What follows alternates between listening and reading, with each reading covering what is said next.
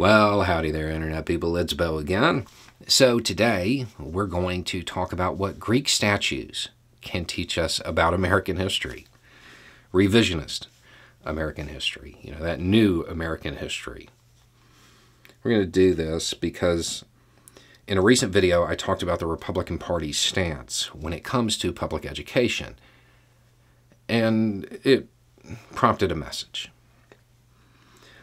Your last video about the Republican Party and education bothered me when you said the Republican Party didn't like history. No, we just don't like your history. All capital letters for your new history. I looked up what you said about Karl Marx and Abraham Lincoln. I found it, but how am I supposed to know that's real? Why is it that every new piece of history attacks a conservative hero? It's revisionism. That's the history we don't like and don't want taught to our kids. Why would we want to trash conservative heroes if we are conservatives? Use your head, man. President Lincoln was not a conservative. He was a progressive who got fan mail from Karl Marx. He was not a conservative. The Republican Party was not the conservative party at that time. Okay. That's the kind of history that we're talking about, though. And what's your response to that information? How am I supposed to know that's real? In the video you're talking about, I say the only solution for the Republican Party is to not teach history and to encourage conspiratorial thinking, and here we are. Do you honestly think there's a giant conspiracy to link Abraham Lincoln to Karl Marx? That letter's been known about. It's just not something that was in public discussion because the Republican Party keeps hammering it in. The party of Lincoln, trying to tie themselves to his progressive ideas, right? They don't want to stand on the conservative position of the time, which was the status quo. Lincoln was a progressive. So tying him to Karl Marx isn't trashing a conservative hero because he wasn't a conservative. It's also just history. It's fact. It's something that happened. And you say that why is it that every new piece of information attacks a conservative hero? That's not true either. It's just that the stuff that attacks a perceived conservative hero is what they tell you to be mad about. New information, or more accurately, information that has been known for a long time, that enters the public discussion and kind of changes the way we look at history, that occurs all the time. And it doesn't always have to do with conservative figures or those that people believe are conservative. Right now, and this is a good one because this is something that I thought everybody knew because it was talked about in a lot of history books. But somehow it just never got picked up in public discussion, didn't become common knowledge, right? I want you to picture Greek statues. You know, the ones that you see in the movies that were featured in Hercules. Describe them.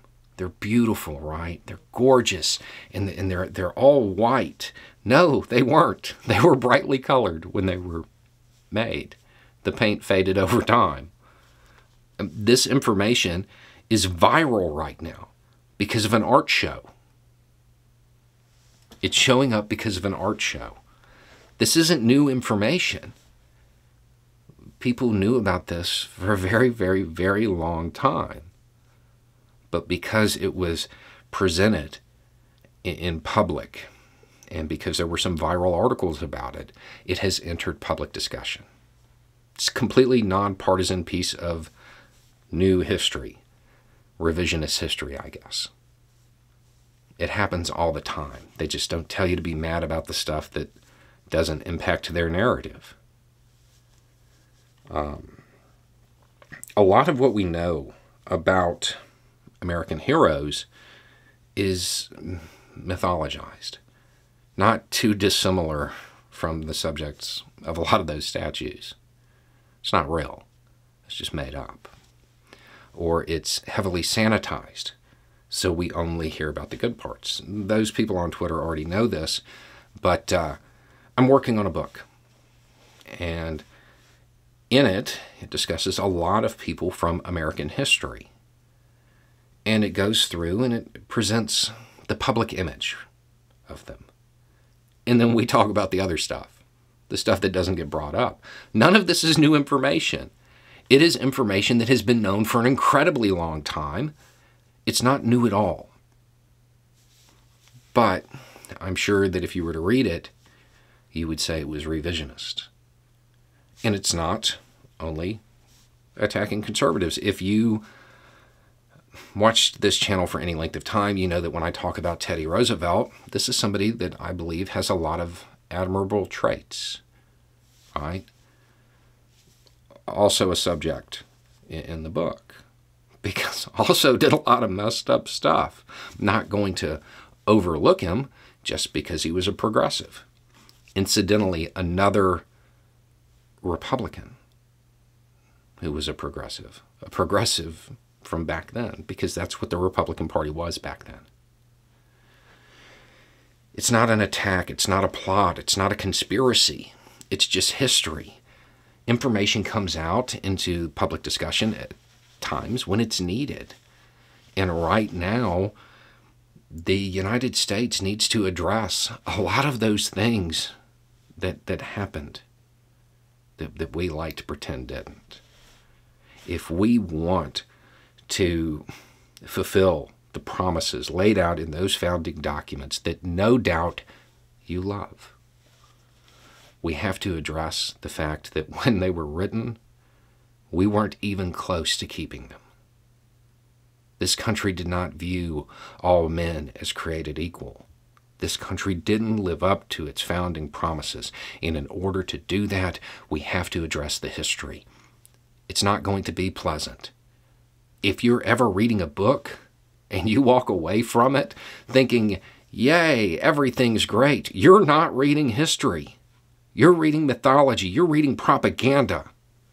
History is messed up. In this country and the world over, a lot of bad things happened. And so if you read a history book about American history and you don't come away thinking, what were we doing? You probably weren't getting real history.